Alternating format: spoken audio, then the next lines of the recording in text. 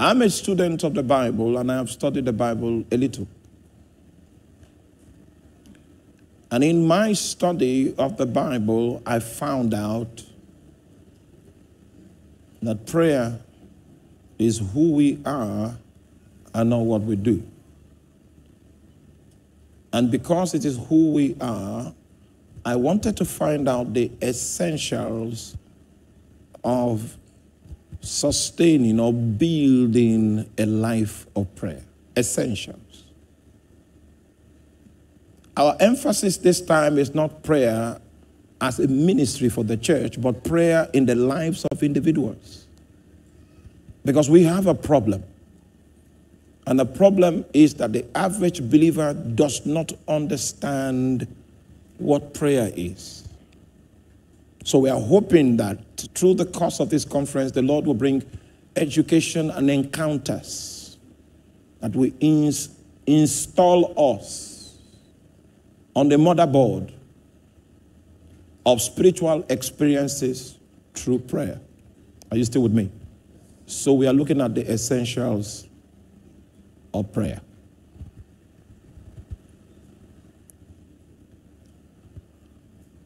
I will show you, there are 7 of them, but I will show you 2 of them.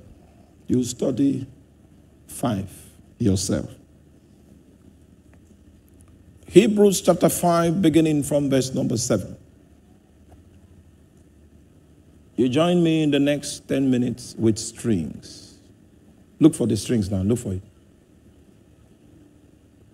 Because we are going on a journey. Hebrews chapter 5, verse 7. This is one of the snapshots in the scriptures that reveal the practice of Jesus' prayer life. There are a few snapshots in the Bible, and we're going to consult with each snapshot so that we'll have an idea of how the Lord himself engaged in the act of prayer. Okay, in Hebrews chapter 5, verse 7, the Bible says, who in the days of his flesh, when he had offered up prayers and supplications with strong crying and tears unto him who was able to save him from death, and was heard in that he feared. He was not heard because he made effort. He was heard because the prayer was also carried in his soul. He feared. Now, if you check this snapshot, you will realize that prayer is supposed to be an activity that captures the powers of your entire being.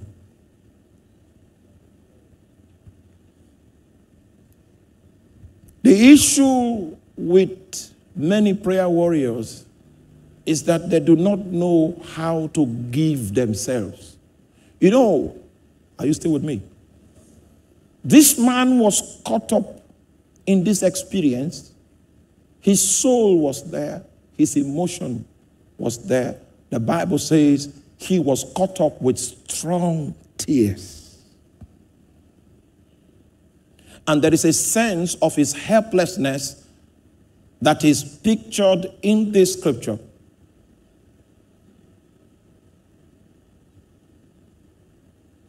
A helplessness, because the Bible says that he was praying unto him that was able to save what? Him from death.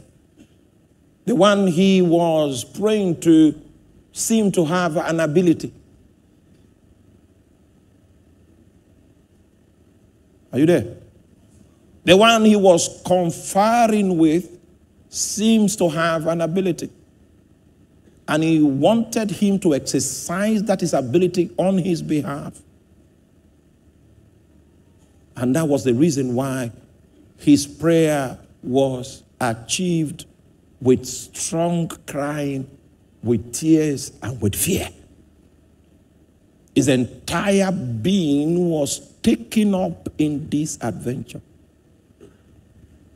So the first limitation I find in the prayer experience of the average believer is his inability to give himself. I know you pray for long, and that's good. And we're going to talk about persistent prayer. The prayer of knocking at the door. Because some of you cannot knock beyond 3 days.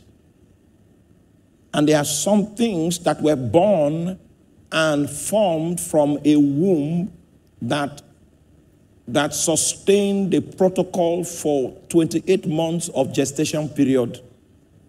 In order for there to be equilibrium, you will need to know how to knock for 28 months. To turn the tide of that situation that passed through the gestation period of 28 months. So there's a knocking dimension. There's a persistent dimension. We have not gotten there yet, because when we get there, we will now need to read the meter of your prayer life and find out the extent of your staying power. Most of us don't stay long enough to get results. So, but that's not where I am. This first point is the ability to give your entire members to the engine called prayer, the protocol of prayer, the spirit of prayer. Because we could see from the scripture that Jesus was totally engaged. His emotion was there. There was a sense of inadequacy that propelled him.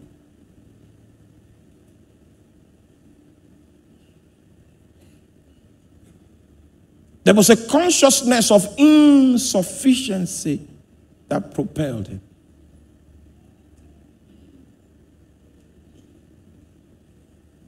There was a motivation in this equation. The motivation was a quiet fear. A quiet fear of the understanding of how helpless the situation was going to be if God does not respond. And because he did not want that his fear to come to pass, it was sufficient motivation to keep him in the process. His mind was in it. His spirit was in it. His soul was in it. His emotion was in it. And the Bible says that he cried with strong tears.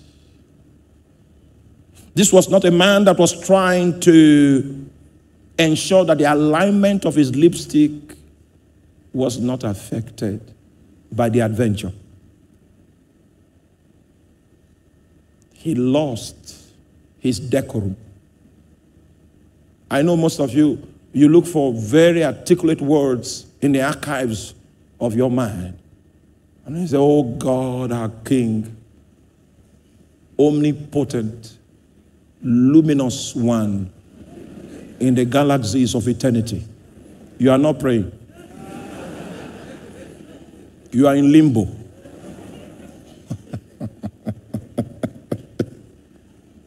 Everything was in it. You know, as a married man,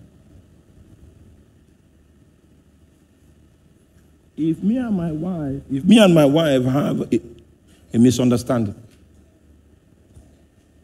and I come and hold her hand like this, I know that it's not I'm only holding 30% of the hand. She has not given me 60%. The average believer doesn't know how to give himself to the spirit of prayer. There is a personality that walks prayer from your human spirit, because you do not have the energy to communicate enough for it to make an impression in the courts of heaven. So the prayer protocol, the prayer process is driven by the spirit of prayer. But you see, it's what you give the spirit of prayer that he works with.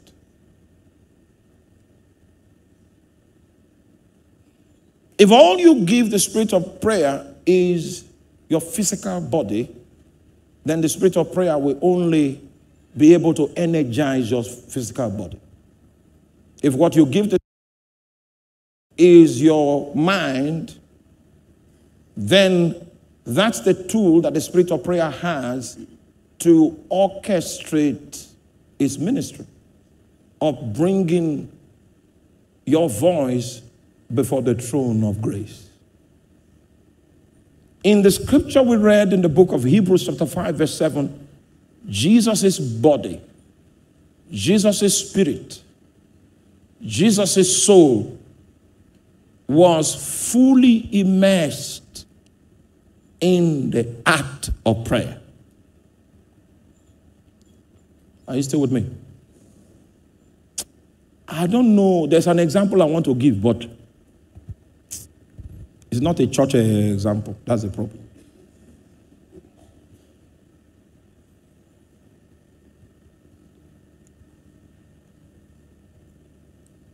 My first lesson is to teach us how to give your soul.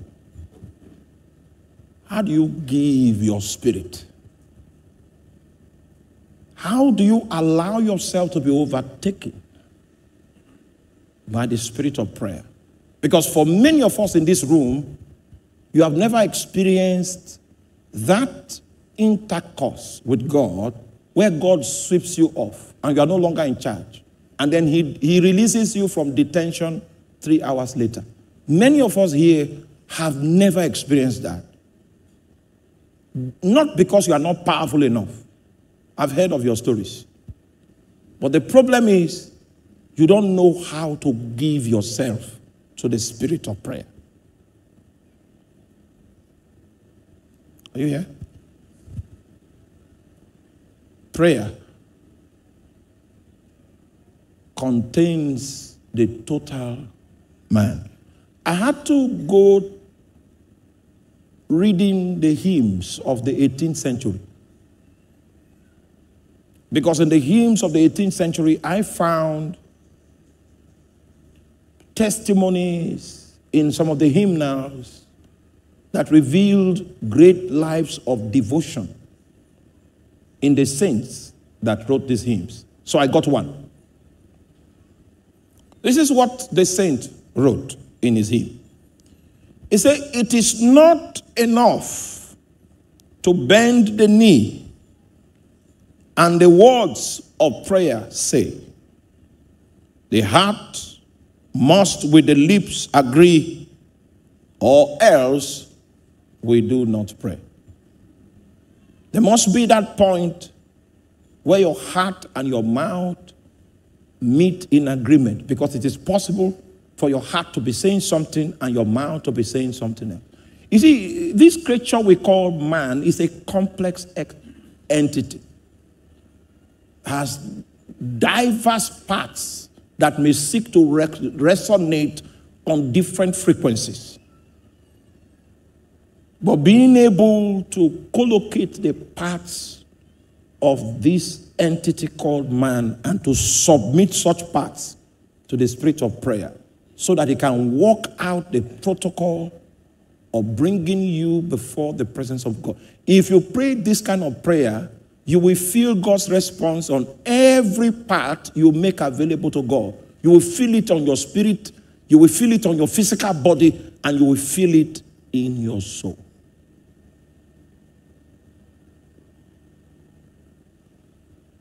How do you give yourself?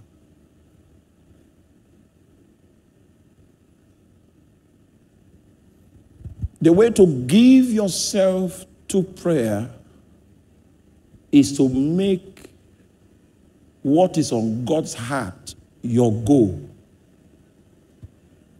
The moment your motivation for prayer is something that is self-centered, the river of prayer is not likely to overflow you. The moment what brought you to the prayer room is not in direct sync with what is on the heart of God, you have lost the opportunity to be overwhelmed by the spirit of prayer. I know that there are legitimate needs in your life and you want to talk to God about those needs. There's nothing wrong with that. But the reason why you're an intercessor is not to pray your prayers, but to pray God's prayers. So there's a time for you to pray your prayers. But the reason why you pray every day is not to pray your prayers. The reason why you pray every day must be to pray God's prayers. And when your desire in your prayer adventure is to know what is on the heart of God, then the protocol of spiritual intercourse begins, because God begins to share his heart with you. And for every strand of disclosure that God makes, he sucks you into himself until there is no loose end left. You might find yourself crying and your prayers are not in words that an onlooker can pick and know what you are praying about. That's the kind of prayer that Anna was praying, and even the priest himself could not adequately judge the spiritual transaction that was taking place, because it was intercourse. She felt it in her spirit, she felt it in her soul, and she mirrored it in her body. She forgot herself. And the man looked at the woman and took her for drunk. Are you still with me? So if I wake up in the morning, the reason why I woke up that morning is not because I'm smart. I woke up in the morning because God decided to show me mercy. So my day must begin with finding out, why am I here?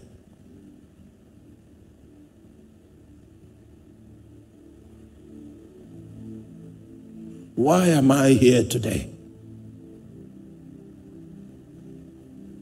Why did I survive? Many of us trivialize waking up. But the reason why you woke up is not because of any business you are doing or the job you want to seek.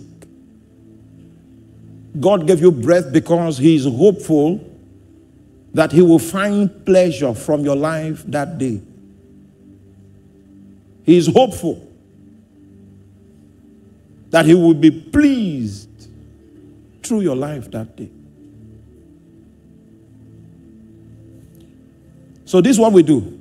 We don't care about what God wants, what is troubling God. We just show up and say, you know what? I have a job interview. Can you make power available? Manipulate all the people on the panel. Make them accept me. And when you do that, close, you can go on vacation. It's too self-centered to attract the attention of God. Meanwhile, in your world, what you are asking for is legitimate. Yes, keep that one aside first.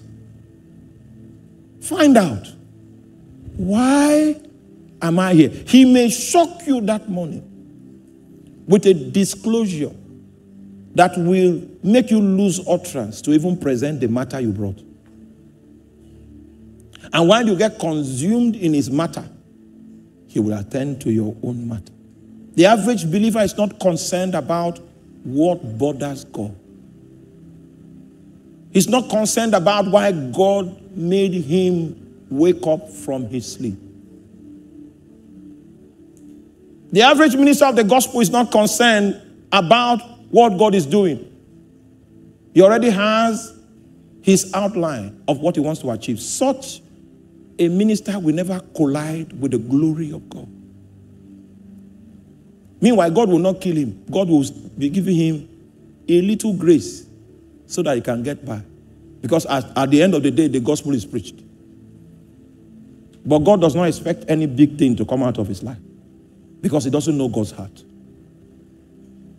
A skillful prayer person that knows that his life depends on prayer begins by attempting to know why. Why did I wake up today? These days when I pray to go preach for meetings, I have realized that God may not be sending me to the whole congregation.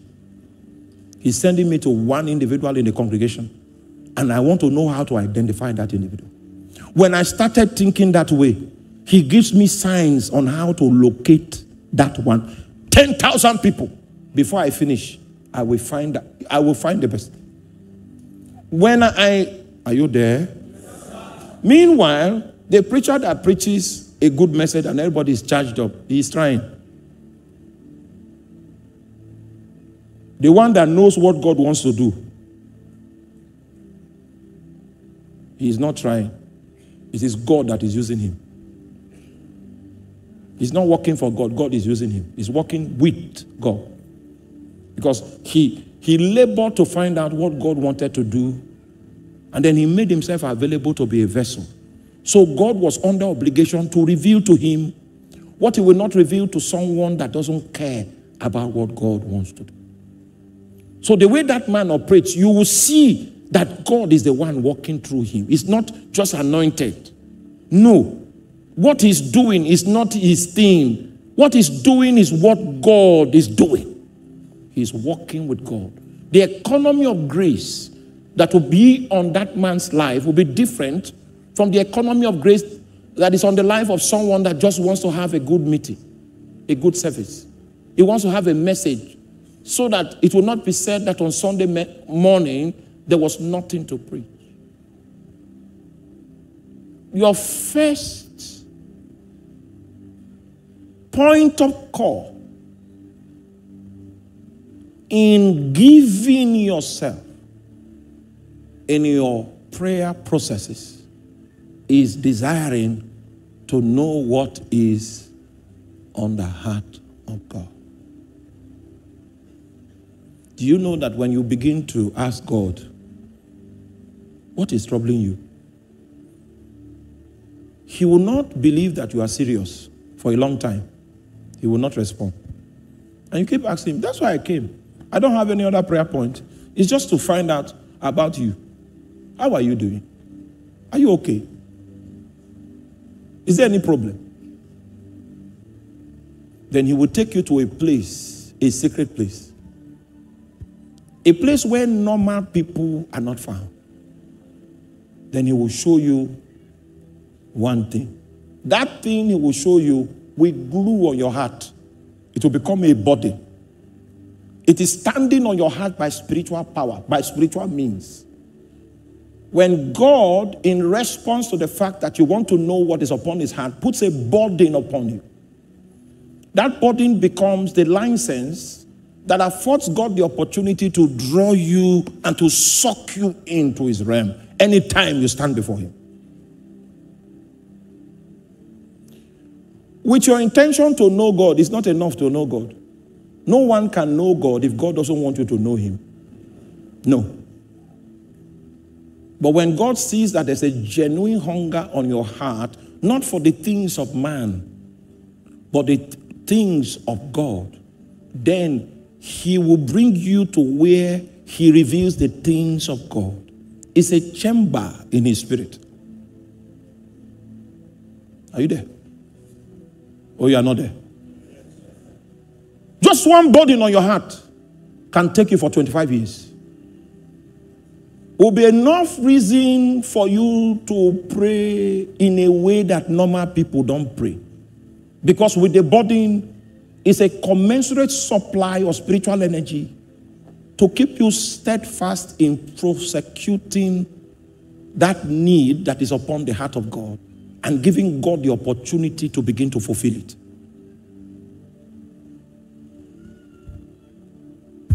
So I've decided not to stay in the outer court. So for many years I was asking God, what is on your heart?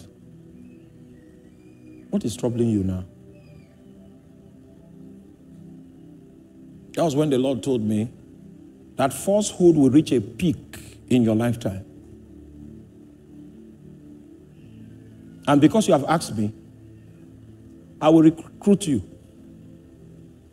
to be one of the foot soldiers I will use against the spirit of deception. Are you there? From the day the Lord said that to me, he removed me from the general pool of ministers and brought me to a place where he shows me the deception that Satan is about to hatch. And when you see how vicious it is and how many people it will influence, nobody will ask you to pray. The burden will become your invitation into that place where prayers are made. Are you there?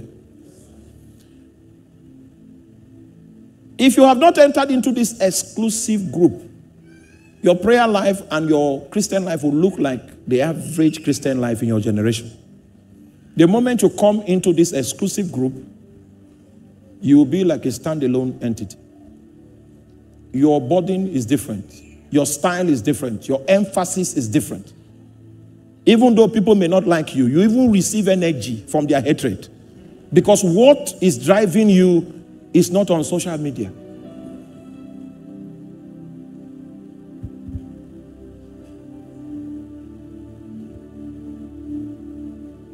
If God raises you as a warrior, he equips you with an armor. An armor that is effective in a kind of fight he has called you to fight. Are you with me? So find what is on the heart of God. That's the entry point into receiving a burden. And it is a burden that makes you give yourself. So when you see a believer praying without a burden, he's very conscious of himself. His mind is in his pocket. He's counting all the money in the pocket. Meanwhile, he's praying in tongues. And he prays for long. But his mind is not in what he's doing. He doesn't have a body. He is around prayer people, so he has learned how to pray. So he knows how to pray. So he can pray for some time. He has found that grace, so he can sustain the prayer. But he does most of what he does absent-minded because he doesn't have a body. His lack of a burden is suggestive of the fact that he has not entered into the exclusive group because he has not sought to find out what is on the heart of God. That's number one. Number two. Let me do one scripture in the book of Luke chapter 22. Luke 22 verse 40 to 44.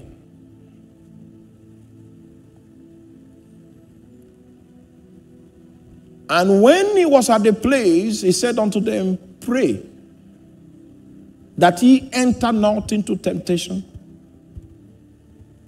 And he was withdrawn from them about a stone's cast and kneeled down and prayed, saying, Father, if thou be willing, remove this cup from me. Nevertheless, not my will, but thine be done.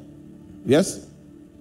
And there appeared an angel unto him from heaven, strengthening him. I'm just showing you some of the structures God puts in place. Sometimes the strength of your own recreated human spirit is not strong enough for you to go the length where you can get help. The guy has the right burden.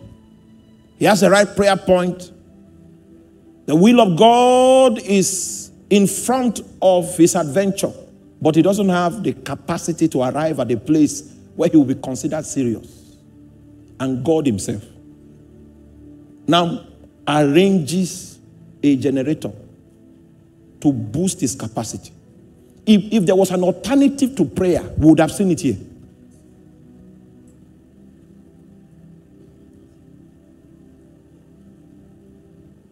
You are traveling from Makurdi to Abuja and your fuel finishes in Lafia. Go to a filling station. So this filling station method, the spiritual energy was not sufficient. So God had to create Are you there? I don't know how many of you have experienced this. Angelic strength in prayer. If you ever experience this, your sense of time will be lost. It's like detention. You are detained. You will not be conscious of time. That's what I'm saying. If you are conscious of time, no, it's your strength. The one in your spirit. If this happens to you, you will lose all sense of time. It's like detention. It's only when that angel leaves you that you will recover yourself from the process. It means that God wants to do it, and he wants to do it through your spirit man, so he sends help to boost your spirit capacity so that you can arrive at the terminus. And there appeared an angel unto him from heaven, strengthening him. And being in an agony, he prayed more earnestly. Can you see that there is the turbocharger? The moment the angel came and began to strengthen him, there was a turbocharger effect. He prayed more earnestly, and his sweat was as it were great drops of blood falling to the ground. I know most of us have tried to arrive at this point. You can't. This reality is a turbocharged reality that is occasioned by external help to boost the output of your spirit in the journeys of prayer.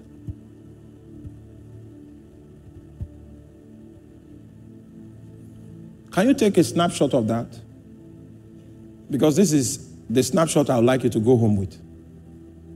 And being in an agony, he prayed more earnestly, and his sweat was, as it were, great drops of blood falling to the ground. Can you see that every aspect of him was in this prayer?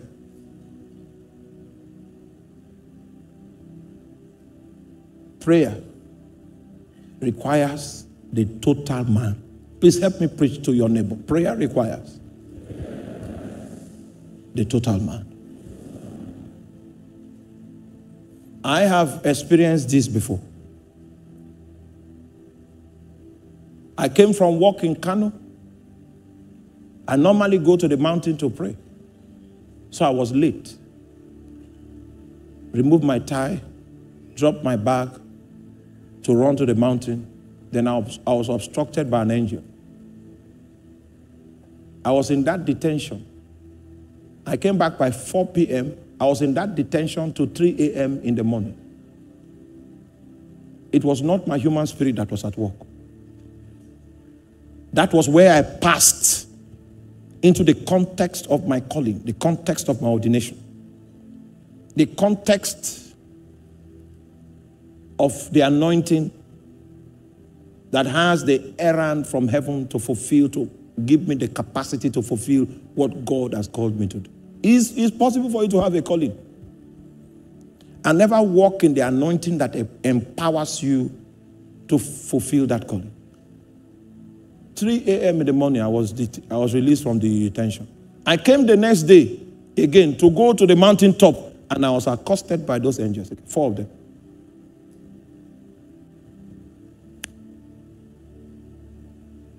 When they left, my physical body was not tired. So I was not using my physical strength. It was spiritual strength. And I was standing before God. Sometimes I stand before him like that for 8 hours. I'm not talking about praying. I'm saying standing before God. He was in agony. There was a turbocharged dimension. And some physical things that don't normally happen began to happen. Prayer takes the whole man. This night when you want to pray, try it. Ask God, saturate me, take me over. Pray that for 30 minutes before you start. Saturate me, take me over. Saturate me, take me over. Consume me. Pray that prayer. You have an experience that you may not have had all your life. So prayer takes the whole man, requires the whole man, desires the whole man. Are you there? Number 2. Prayer is devotional. And I need to read this to us quickly. Devotion is a frame of indebtedness found in one that is entirely submitted to God. Devotion dwells in the realm of quietness. Devotion is still before God. Devotion is serious, thoughtful, and meditative. Devotion belongs to the inner life, the attitude of the inner life,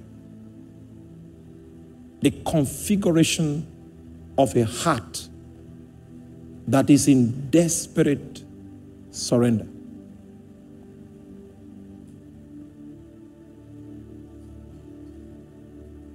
Devotion is what exposes you to the realities of what the Bible calls the secret place. Because the desire in devotion is to cultivate a relationship.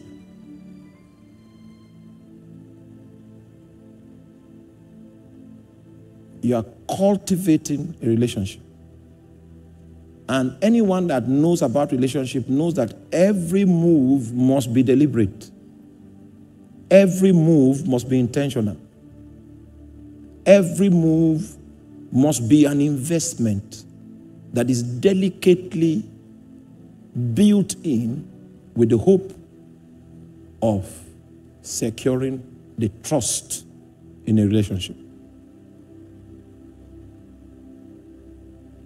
I saw a man, how he treated his dog for 4 years. He became so friendly with the dog, and the dog became so friendly with him. That was what he got from his devotion. So the scripture says, if we draw near to God, God will draw near to us. So that attitude of intentionally drawing near to God, with the hope that you will now have a relationship with him, with the hope that one day he too will draw near to you and a relationship will begin. That's the heart of devotion. It is quiet. It is intelligent. It is deliberate. It seeks relationship.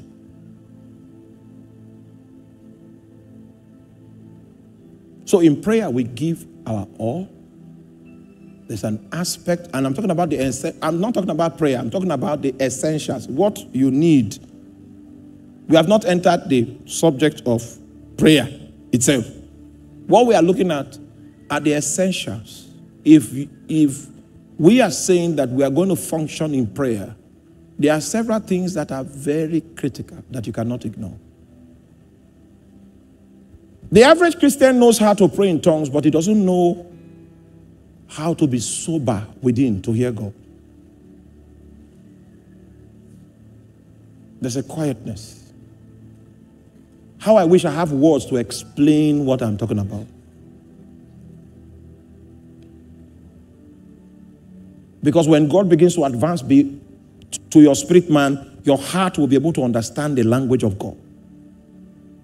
The Bible reveals in the book of John chapter 4 verse 24 that God is spirit, and that they that worship him will have to worship him in spirit and in truth.